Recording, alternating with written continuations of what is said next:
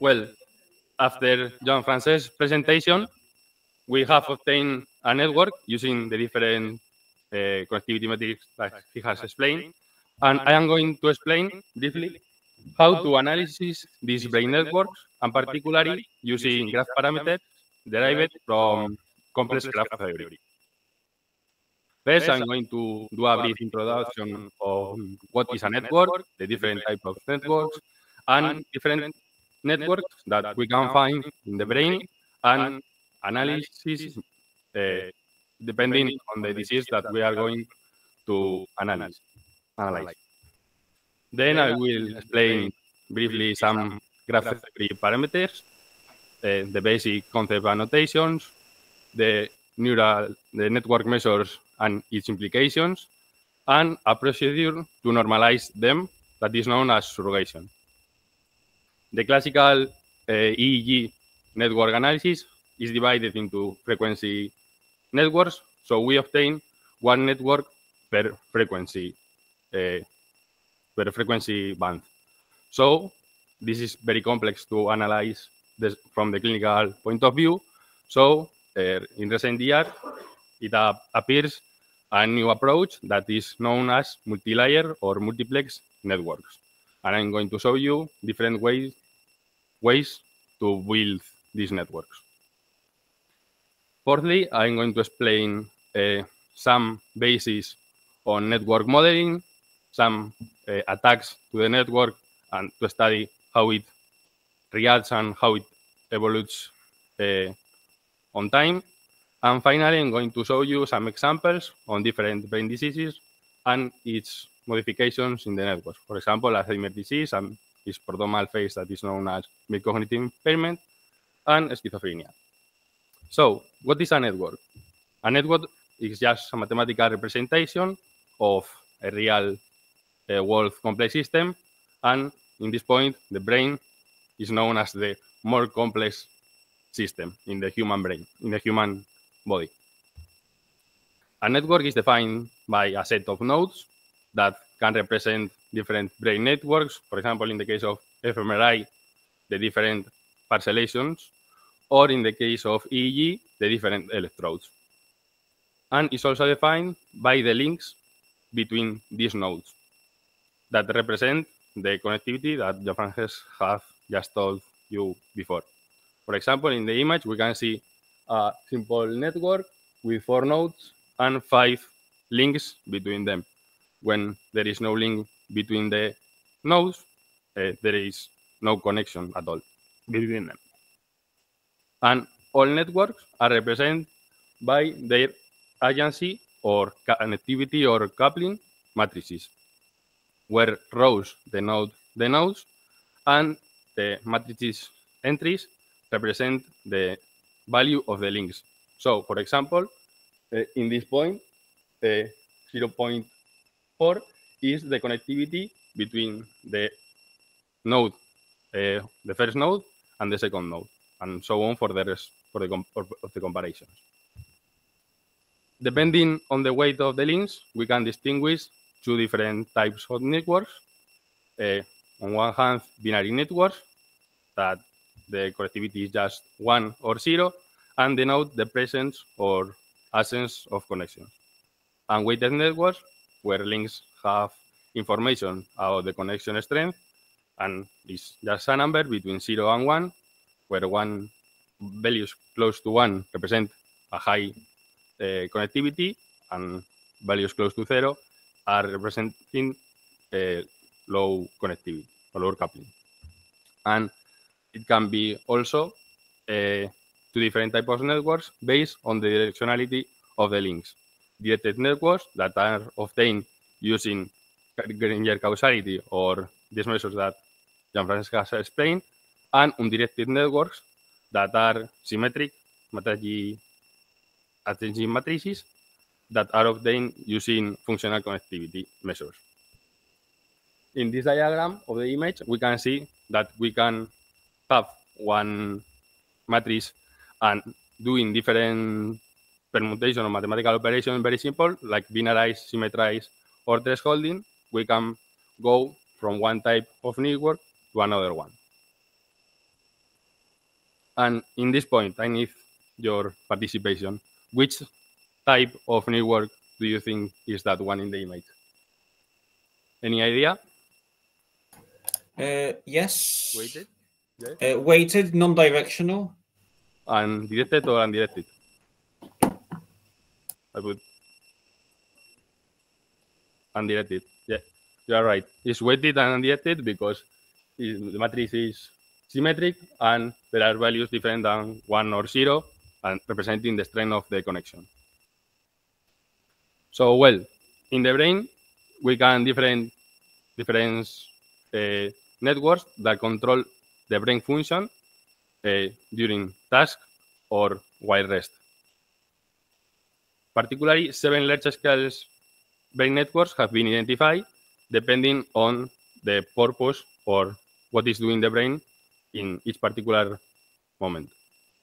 The first one is known as the sensory motor network, that control feeling, auditory, and motor functions. The second one is known as the default mode network and is responsible for internal processing and is active during rest and sleep. It's very common to study this network, for example, in diseases like schizophrenia or Alzheimer's disease, because this network is altered due to the changes in the brain due to these diseases. The silent network that monitors and decides how other network reacts to new info. The limbic system, that is responsible of the regulation of motion, motivation, and memory, that is also altered during Alzheimer's disease because it's affected to the memory. The dorsal attention network that holds attention for externally directed tasks. The central executive network that is responsible for active task and decision making. And finally, the visual system that controls visual processing, that is known as. Depending on what we're going to study or what we're going to see in the brain, we can study only these networks in terms of the whole brain networks. Well, I'm going to explain now the basis of the graph theory parameters and starting that what is a graph theory parameter. So it's a value or a number that may characterize one or several aspects of the whole network. It can be global or local brain connectivity. So basic concept and notations. You can see in this slide, more or less, capital N is the set of all networks. N is just the number of nodes, and so on. Don't worry about it, because all this information is available in this paper, and I'm going to show you some equations for each parameter, but the thing that I'm going to explain you in this presentation is the clinical or the implications in the network connectivity of the variation of each parameter. For example, if this parameter is higher, the net is going to be more segregated, for example. So just don't worry about the mathematical equations. Well, there are 4 different types of theory graph parameters. The first one is based on measures of centrality, that is based on the node degree, that is just the sum of all connections of each node, and quantify the average connectivity of the network or the total wiring cost. Measures of functional integration that are based on the shortest path lengths that I'm going to talk about after, and quantify the ability to combine specialized information from distant brain regions. So global connectivity. Measures of functional segregations that are based on the presence or absence of triangles, or the probability of one neighbor or one not neighbor to be a neighbor of others' neighbors. And show the presence of hubs of information processing in the network. So it's local connectivity. And finally, measures of resilience that quantify the plasticity or the availability or the ability of the network to react when a node is affected or a pathway is affected. Among the measures of centrality, the most simple is the global strength, that is just the average of the node degree. So it's going to give us an idea of how connected in average is our network. The closeness centrality, more or less, the idea is the same, and the betweenness centrality. The betweenness centrality, particularly when a red node is connected to networks that are highly connected among them, so the nodes of one network are highly connected and other network is highly connected, we are going to reach a higher value of betweenness centrality. Among the measures of functional integration, we have two: characteristic path length and global efficiency. Note that here is not the weight of the network, is the distance of the network. That is mathematically, conceptually, is an inverse of the weight. So if the network is highly connected, the distance is going to be low and the characteristic path length is going to be lower. In the case of global efficiency, there is the inverse of the distance. So highly connected networks are going to have a higher value for global efficiency. Measures of functional segregation, there are clustering coefficient and transivity. And when a greater number of connections in each module, for example, in this network, we have two modules. And if the modules are highly connected, the nodes of each subnetwork or module are connected between each other, we are going to have a high value of clustering coefficient and also for transivity. And modularity, if these two modules are connected by just one or a few nodes or links, we are going to have a higher modularity compared to when the modules are connected by more nodes or links, for example, on the right. The measures of resilience, it's known that power law degree distributions may be resilient to gradual random deterioration, but are highly vulnerable if the nodes that are highly connected to other nodes are affected. So the degree distribution is important when we are measuring resilience of the network. And the associativity coefficient, if we have many connections when between two modules, we are going to have a higher value of associativity. And if we have only just one link, if this link is affected, the associativity is lower because the network is going to be disconnected one end to the other end. Well, a well-designed anatomical network will combine the presence of information hubs that are specialized in one function, so in segregated network, and these modules should have a great or a robust number of intermodular links that connect each other. So small world networks are highly segregated, but also integrated.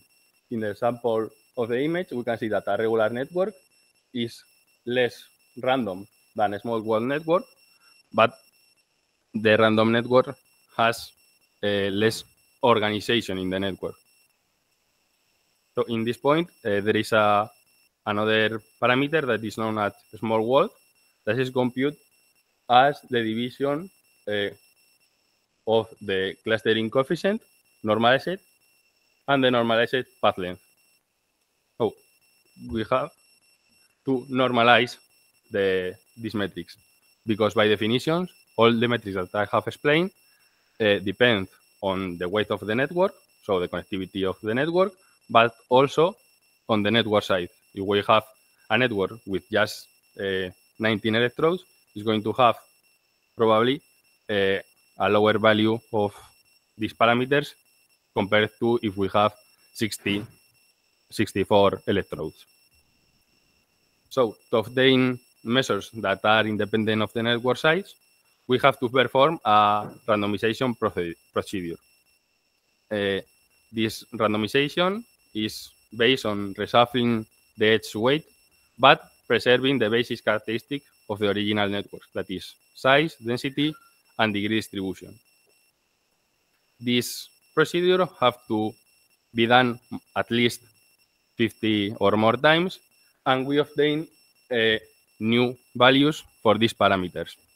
We average between these 50 random networks and obtain this parameter ratio by dividing the original value and the mean value of the random graphs.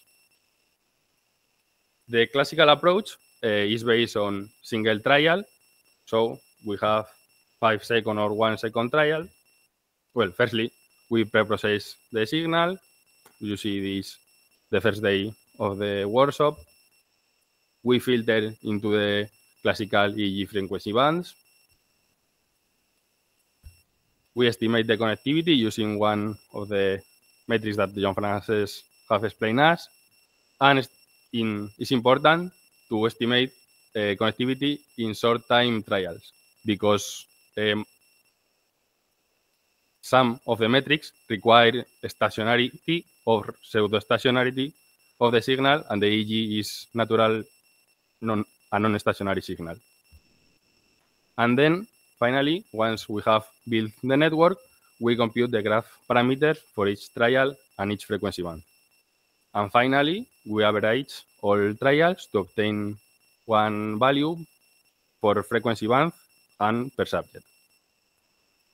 So, if we have one network for each frequency band, it can lead to obtain results that can be in different directions, and it will be very difficult to interpret from the clinical point of view.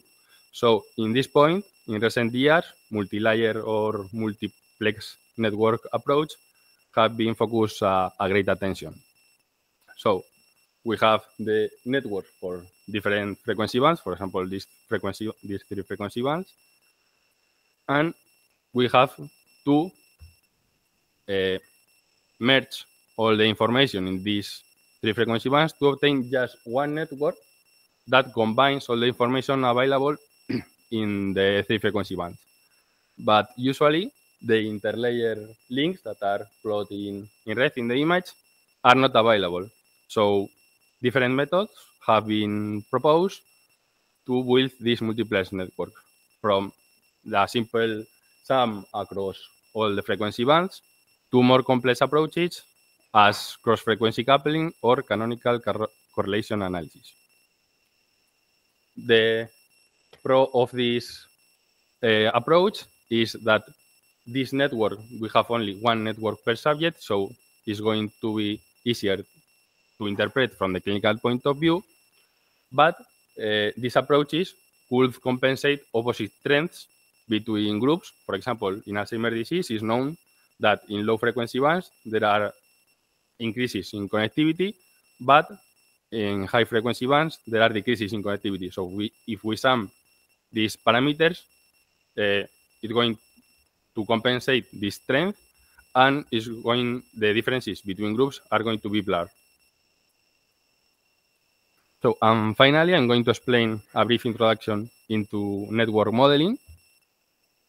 That is the simulation of attacks to the networks and the study of the evolution of the network in terms of robustness. For example, with the aim of reflecting the main neurodegenerative mechanism on Alzheimer's disease, or if we want to reflect the effects of schizophrenia in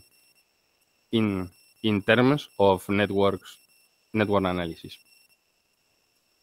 Well, network modeling is based on select one node or one link that is known also as pathway. And in the case of if we want to reflect the neurogenerative mechanism, we select one node or one pathway and divide the link or the connectivity of the node by 2. And there are different ways of selecting a node: primary, secondary, and random attack, depending on what node is going to be selected. In the primary attack, higher degree nodes are selected more probably. In the secondary node attack, the low degrees nodes. And in random, the node is selected randomly. Analogously, we can attack a pathway in the same way, with a primary, with a secondary, and with a random attack. And let's see some examples in the literature. But firstly, I'm going to do just some questions that you can raise your hand if you think that the cluster coefficient increase or decrease during Alzheimer's disease. But before that, I'm going to give you some hints of what happens in Alzheimer's disease amid cognitive impairment.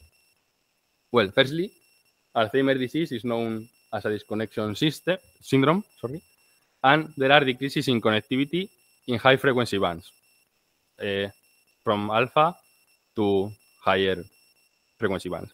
And in the image, we can see a network of a healthy control and a network of representing the connectivity of the network of Alzheimer's disease and MCI. So please raise your hand, those who think that the cluster coefficient, so the presence of halves of the number of triangles, increases during Alzheimer's disease.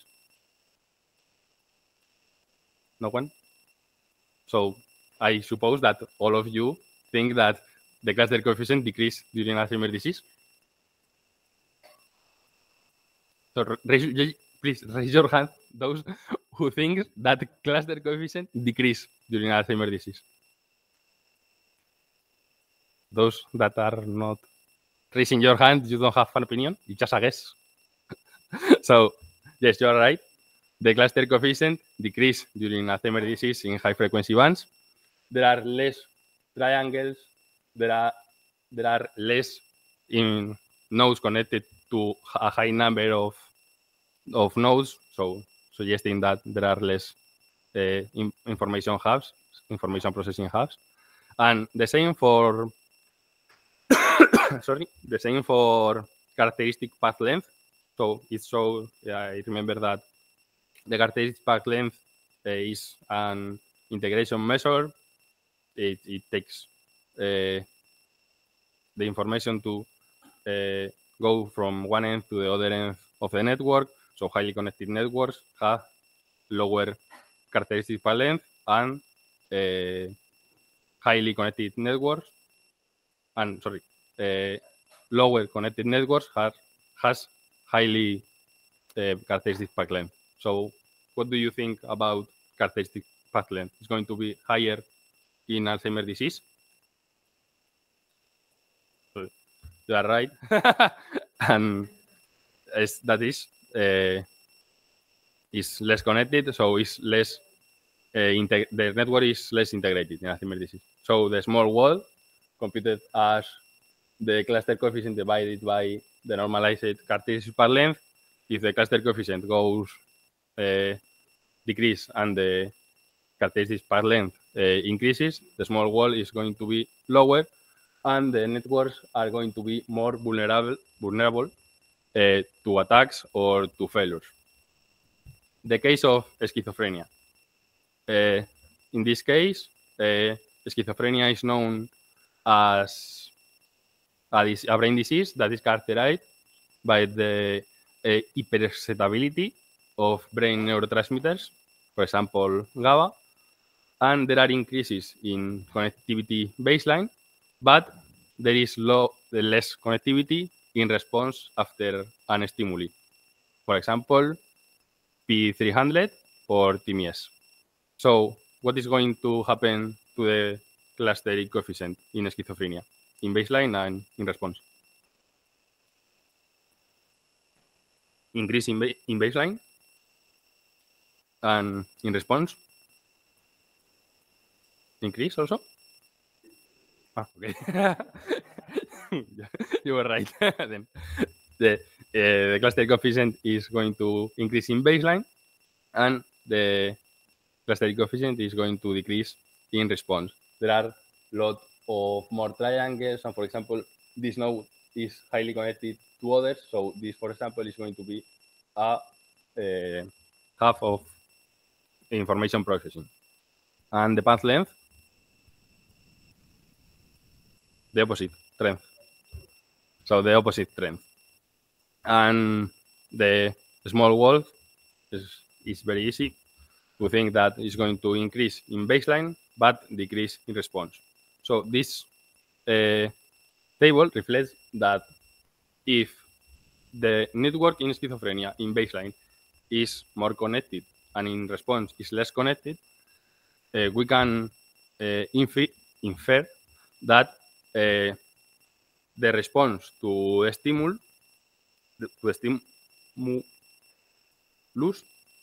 is different for healthy controls compared to schizophrenia. And in this point, it's very important to talk about brain plasticity.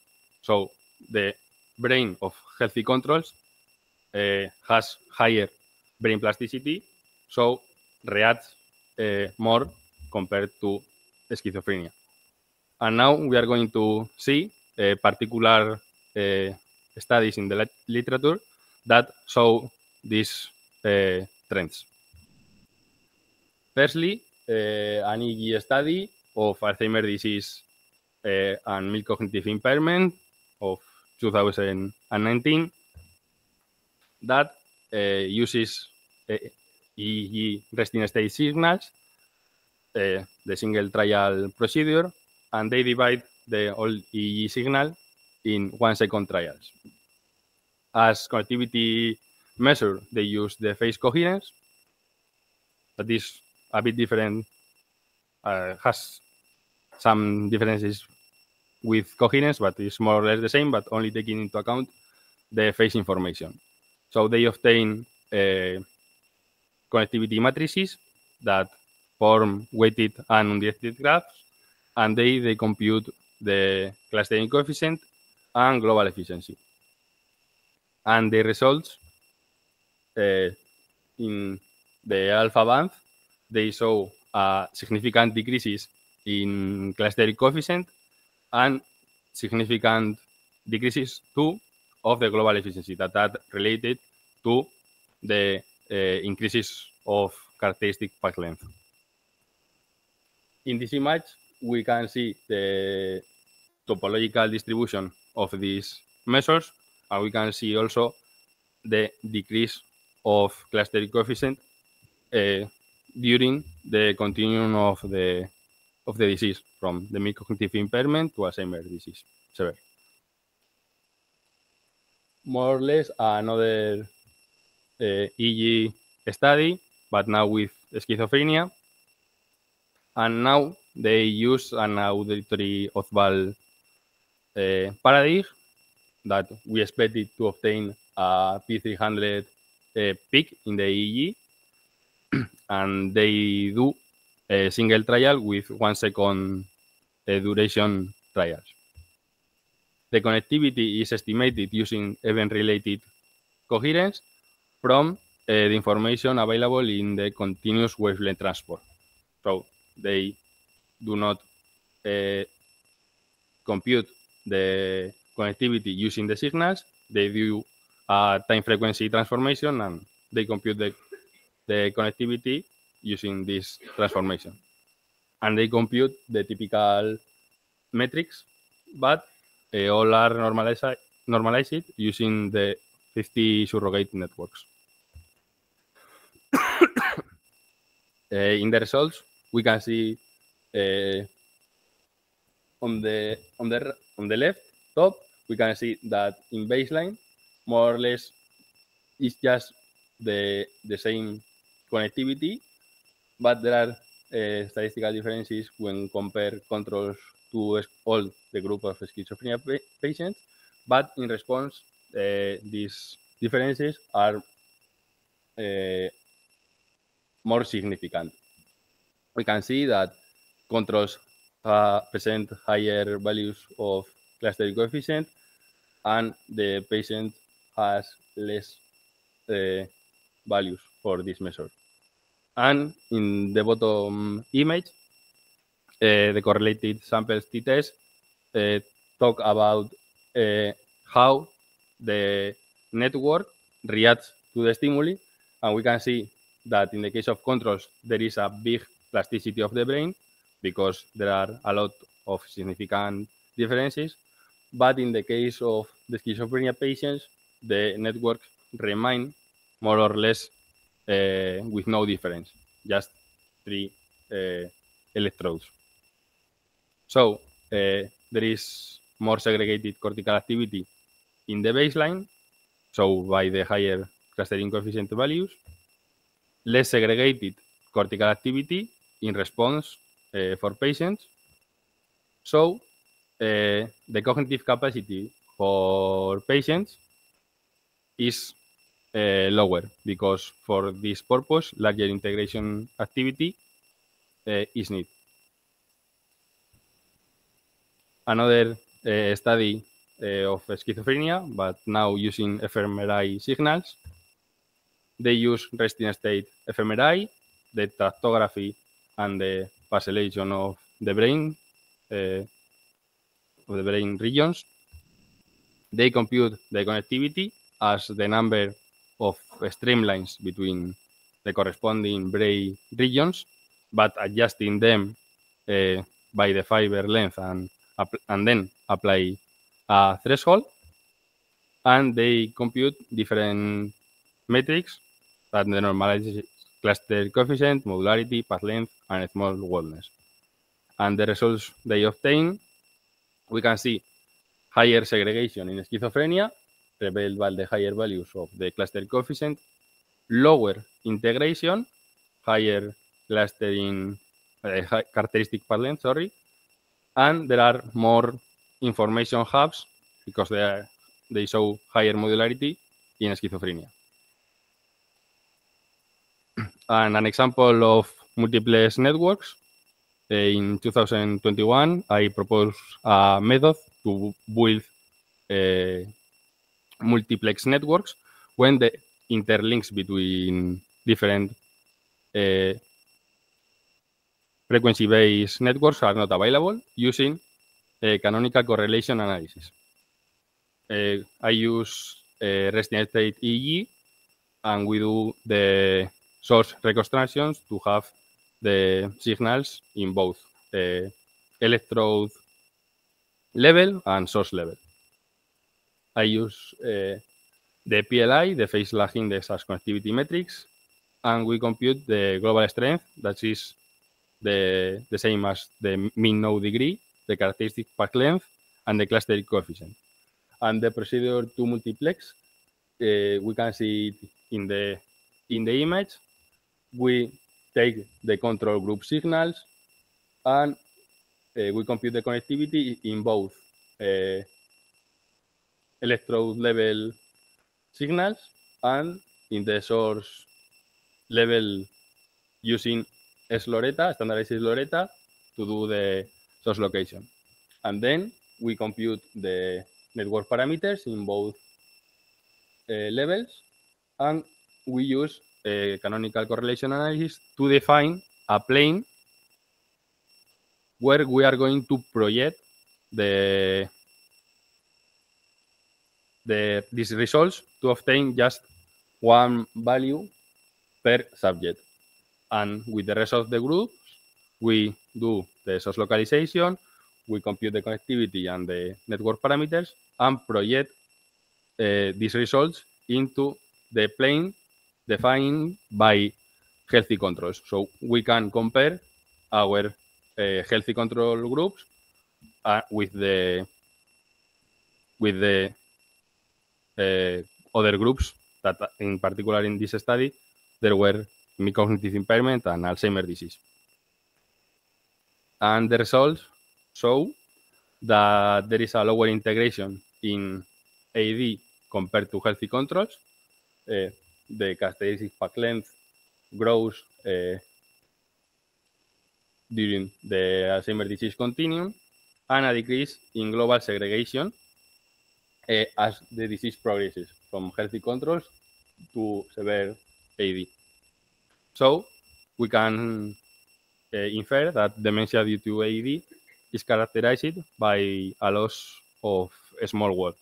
So these networks are more vulnerable to attacks or to failures. And finally, a brief study that does network modeling is using the 6 approaches or attacks that I have explained during the presentation to model the mechanisms that AD provoke in the brain of the patient. They have 3 databases, one magnetoencephalography recordings and the other 2 with EEG recordings. And the procedure starting with a preprocessing stage where they do the source reconstruction using Sloretta. They compute the orthogonalized amplitude envelope correlation in each classical EEG frequency band. The amplitude envelope correlation is just the correlation between the envelope of the signal in 2 channels. So it's only based on the amplitude, it not take care of the phase of the amplitude. Then they do the 6 attacks that I have explained before, primary, secondary, and random, to nodes and to pathways. And they quantify the network changes and evaluate the network robustness of the networks. And the aim is to determine what happens in the different stages of AD or what strategy follows the brain during the different stages of AD. And they show that the Alzheimer's disease continuum starts with a primary node attack that attacks to have vulnerability, and they infer some clinical conclusions about it. Then is followed by the random pathways attacks that blur the structure of network weight distributions. And finally, they show that the more adequate attack is a primary pathway attack, that showing that Alzheimer's disease alters local neural circuits in large scale, affecting on the integration of the networks. And that's all. I will be glad to answer your questions if you want to ask anything.